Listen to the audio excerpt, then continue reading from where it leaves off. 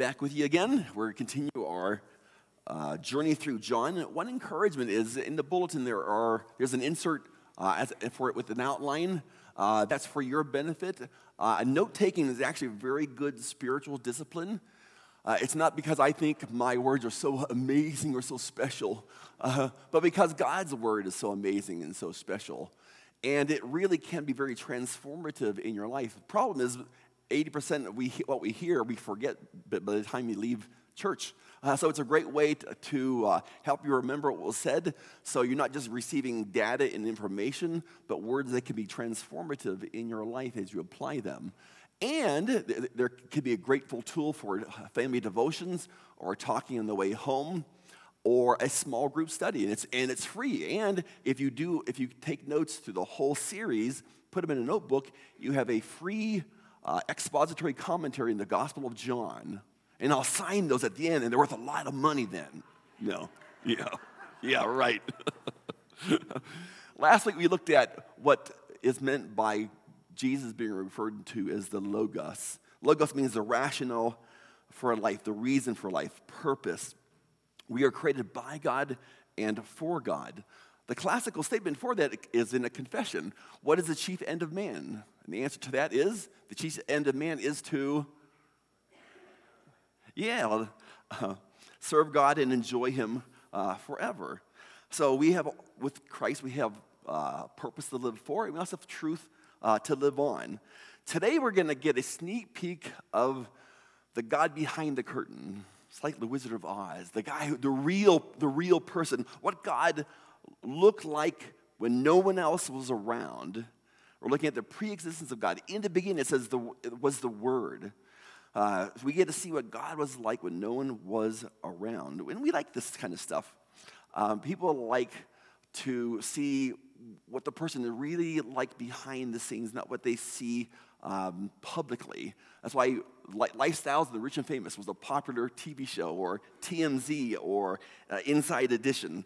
That's why tell-all books are so popular. People have these people they look up to, but because they're so successful and so famous, it's so unrelatable. But if you get to know them as a person behind the scenes, it just kind of humanizes them. And it also helps you gauge whether or not this is someone you should really look up to or not. Is this really someone who should shape your life or affect your life? And sometimes you hear stories of people you admire on TV or on the stage, and they disappoint you in their real life. You go, oh, man. Or you find that they're just people of substance and character, and it really encourages you. John does that for us. John gives us a tell-all book, a behind-the-scenes look of God. He gives us what I call the view from above. If you ever look at a mountain, there's the view from the foothills, and that's a good view, but the view from the mountaintop is so much better. You see all the connecting parts. It gives you a greater understanding, a greater view, and that's what John does. And he gives us a peek at the relationship between God the Father, Son, and Holy Spirit. Now, this is important because it's in this God's image we were created. And if we grasp who He is and grasp how He created, it will revolutionize your faith and heal you in many ways you can't possibly imagine. Also can heal a lot of our social ills. Here's what he says. In the beginning was the Word, and the Word was with God, and the Word was God. He was with God in the beginning, and through Him all things were made. Without Him nothing was made that has been made. Heavenly Father, we lift those words up to You and pray, Lord, that You will unpack them for us so we can understand their dynamism and and the implications for life, and how they really can transform it, revolutionize our faith, our life, and heal us in many ways. We pray that You'll do that tonight, this morning. We pray this in Jesus' name, and all God's people prayed. All right. First thing we see in John's peek of God's before life, before anyone was around, was that God lived in an intimate community. God lived in intimate community, and the Word was with God. In verse 18, Jesus said, "No one has ever seen God, but the one and only Son who is Himself God," now imagine that, "and is in closest relationship with the Father, has made Him known." Now, the word "with" is a really powerful word. It literally means in the bosom of the Father, it gives you kind of a picturesque image of the intimate relationship between the Father, Son, and Holy Spirit. Now, a question for you, kind of unpack this. Who has a right to your bosom? Think on that. I mean, somebody might say nobody, but I think newborn children have a right to your bosom, right? When they're small and they're little, if you're a mother, you're a nurse, if you're a father, you kind of hold them closely. That's kind of the intimate connection. Now, as they get older, they kind of push apart, right? There's a little bit of separation, and that's good because over time you will play a less central role in their life. It's just called growing up, nurturing. If there's a problem, if they're 10 years old and they're still breastfeeding you, that's a problem, right? With fathers, I think daughters kind of have a right to their chest. My daughters, even they're in their 20s, when they visit, will sometimes lean up against me. I think that's kind of special. Spouses typically have a right to a person's bosom. Now, for me, a person who doesn't have a right to my bosom are my best friends. My best friends do not have a right to my bosom. So if we're watching the football game, don't lean up against me, dude. All right? I'm just saying. But in the bosom kind of communicates this kind of intimacy, this primacy, this centrality in a person's life. Now, realize when this was written, it says in the beginning, God has no body yet. He's not incarnate in Jesus. He didn't take on human flesh yet. So what does it mean then? It means that the Father, Son, and the Holy Spirit are wrapped into each other's soul. They share a soulish connection that is deeper. It's in a deep and abiding love relationship, which is kind of hard to relate to, but I think there are some things that will help us grasp it. I know there are people who are soulmates. I've seen this, and it's kind of an awesome thing. People who are just from the very get-go connected deeply, and when that person that loses their spouse, it just destroys them. My grandmother was one of those. 6 months after she passed away, this patriarch, this man who's, I'd never seen him ill, died, just died. And it's because his heart was absolutely broken. They had shared over 50 years of this soulish relationship. Now take that and multiply it by 1 billion, and that gives you a sense for the type of relationship God has with his Son. They shared this soul relationship for billions of years. We don't know really how long. I mean, even in the best of marriages, the tightest of marriages, we only know a fraction of our marriage. We know barely a fraction of ourselves, and people will still say, I don't know why I did that. I don't know why I think that. I don't know why I reacted that way. So we know only a fraction of ourselves. We know even less about our spouses. And yet the Father, Son, and the Holy Spirit know each other completely, without reservation. We see in a glass darkly. They see face to face. They have an exhaustive relationship with one another. Now, think in your life the time when you were the most in love. Capture that moment and then multiply it by 1 million and get a sense for this intimate relationship the Father and Son and the Holy Spirit share. Jonathan Edwards says this: no child was as ever at one with his mother. No husband was as ever at one with his wife. No soul has been as one with her own body as the Son was one with the Father. Jesus said, the Father and I are one.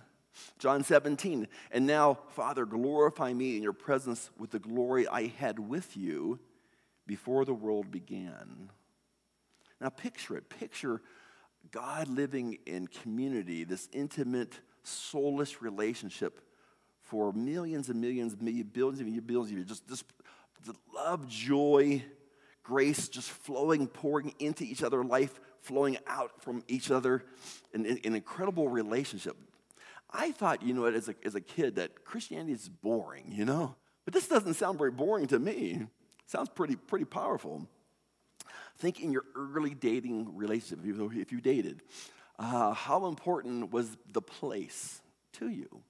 Well, place was of utmost importance because you wanted to impress. You wanted a second date, or maybe a third date, or maybe a fourth date. But over time, place loses its power. It's not really important. You can just hang out together and do nothing, and it's a joyous, loving, intimate, life-giving experience. It's not boring at all. Again, take that and multiply it, And that's the kind of intimate relationship that the Father and the Son share.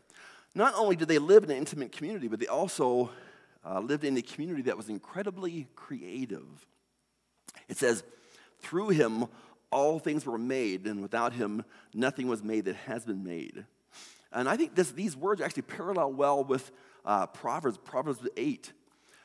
Describes wisdom and where wisdom was at in creation. It almost sounds like Jesus, doesn't it? Let me read it to you. Listen.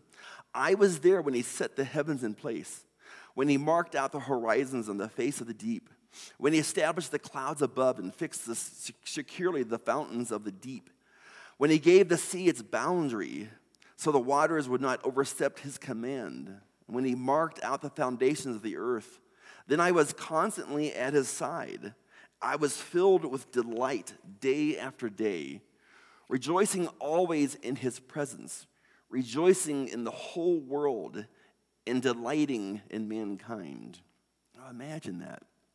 You could picture God living in this joyous, loving, delightful community, and it's just flowing back and forth, this ring of love, this ring of fire.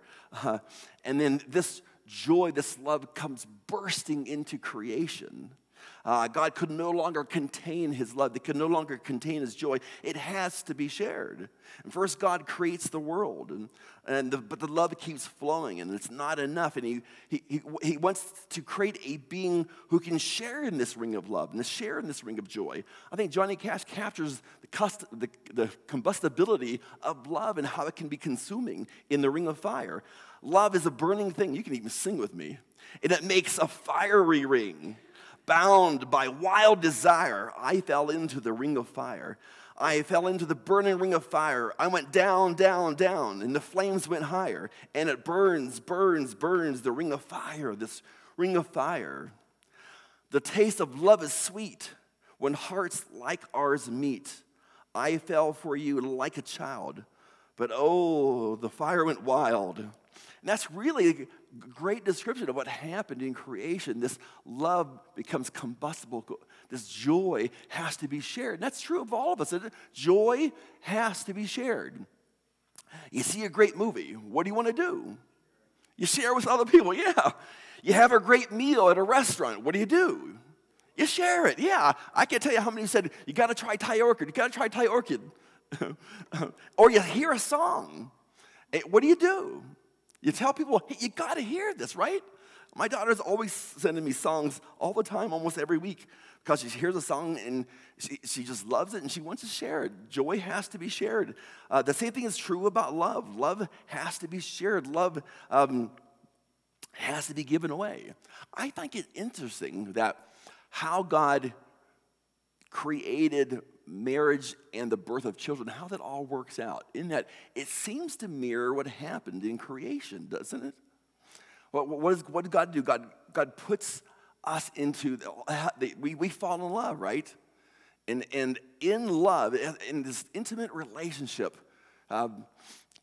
birth children. Children just the result of this kind of ring of love that we share. We don't have children because we just want to keep our namesake or to replace ourselves. It's a result of the love that we have, and it's just combusts in creation, combusts in birth. And love is a multiplier. Think about this. When you had your first child, if you had a child, you loved your child 100%, right? Now, if you had two children, does that mean you love the other one less than the first? Oh, I'm sorry, I can only love you 50% because I have to share, I need to reserve 50% for this child. Then you have, like I did, 4 children. Now I only got 25. I only got 100%, right? So I can only give 25. Is that true? No, you love each of them 100%, right? Why? How does that happen? Because love is a multiplier. Love has to be shared. Now, what are the implications of this? What are the implications that we're created in this kind of image of this God who creates in this way? It has a lot of implications. One is, it tells us that the foundation of the universe is love. The essence of reality is relationship. Now, how many of you have seen the movie Interstellar? Interstellar is a powerful movie, but it has a powerful line. What's the one constant, they said, that exists that transcends both time, matter, and space? Does anyone have the answers? This is for Jeopardy. Love. Yeah, love transcended all of those things. And that's what God is saying. Love, relationships, transcends all things. Now, what does this do? What's the implications? One, I think it offers us a better vision for life. At least it's a better vision than one I see offered by the world. There are two modern options present to the Christian view. The one is, I referred to it last week, the scientific view, and that is everything is made of matter and molecules. Bertrand Russell said, man is the product of the accidental collocations of atoms, and all human genius will one day die in the vast depth of the solar system. Only within the scaffolding of these truths, only on the firm foundation of unyielding despair, he's just the life of the party, can the soul's salvation hence be safely built.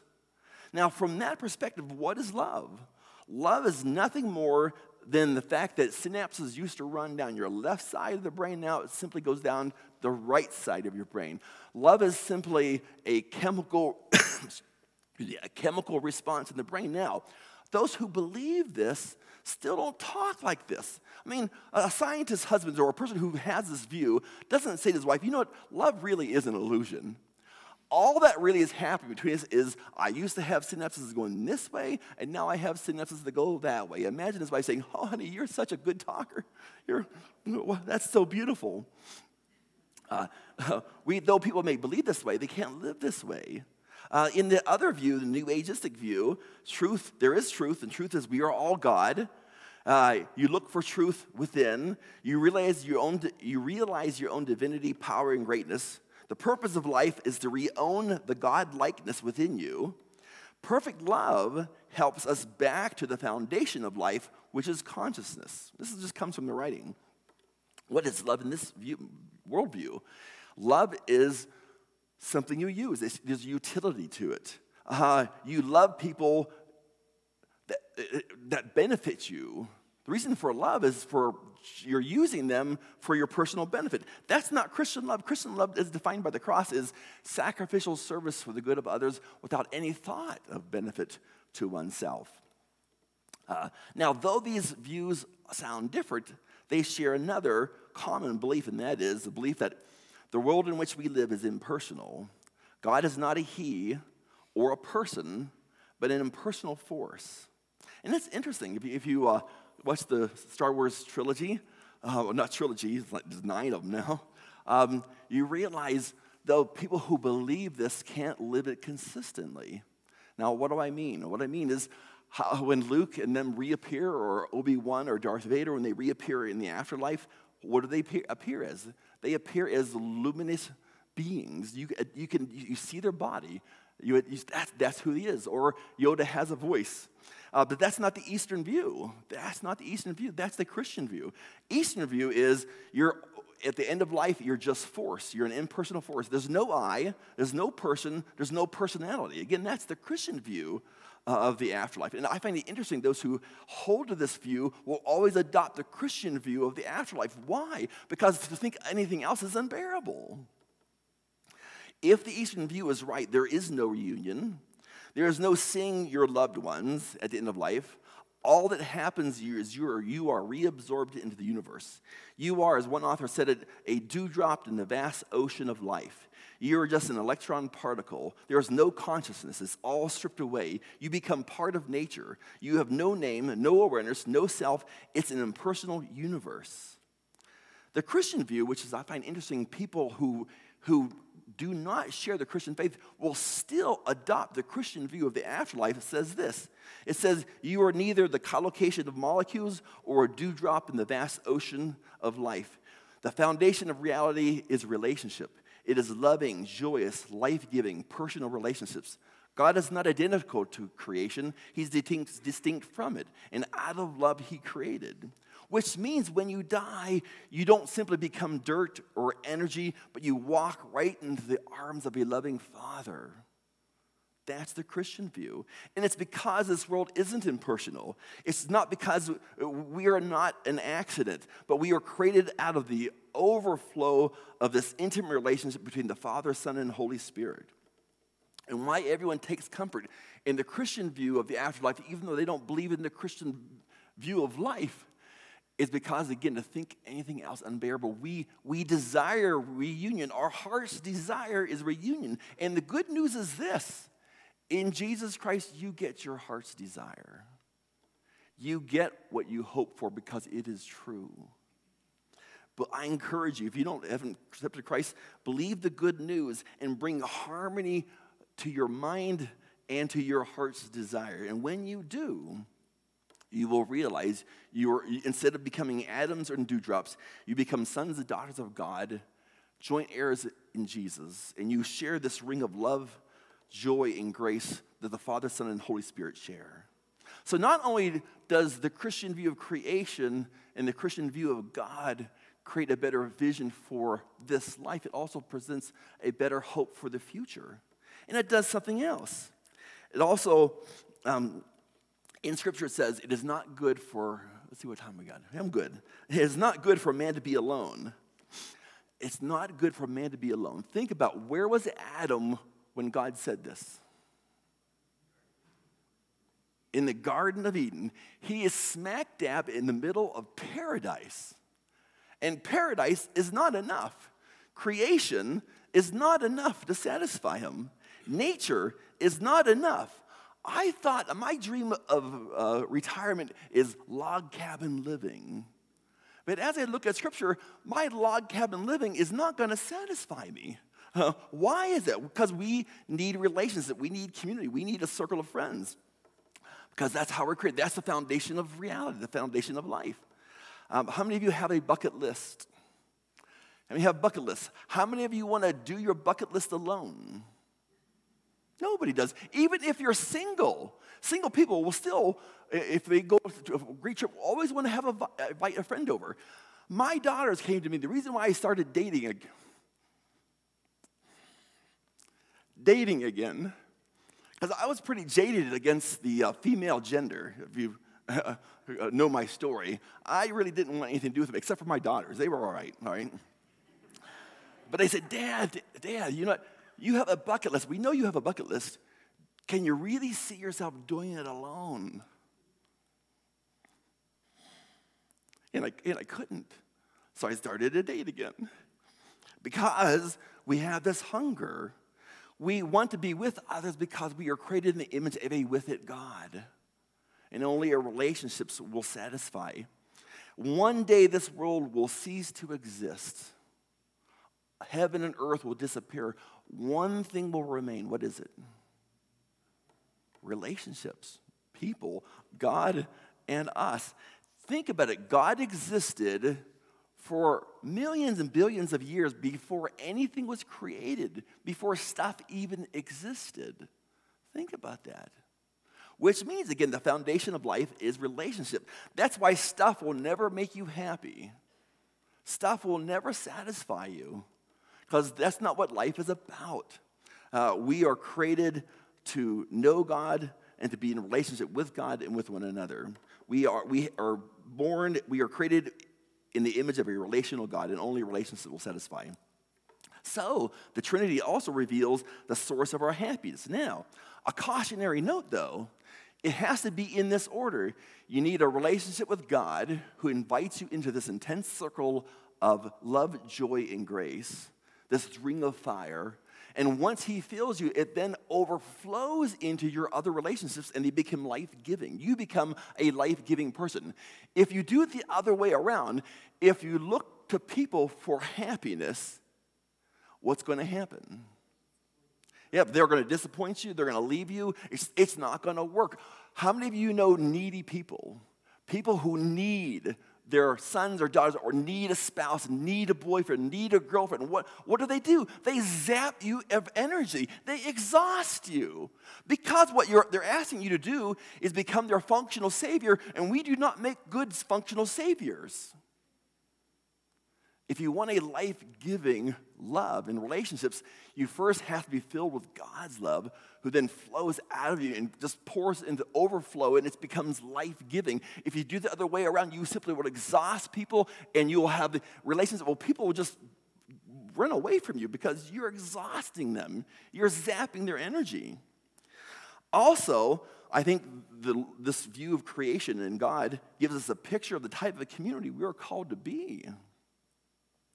This is what the church is called to be. This is how our relationships are to be characterized. It's supposed to be overflowing with love and joy and grace. And is that your experience with the church? Is that your experience? I've been in a lot of churches. And I've seen a lot of things flow, but it wasn't love, joy, and peace. You know what I'm saying? I saw a lot of stuff that flow, and it doesn't belong.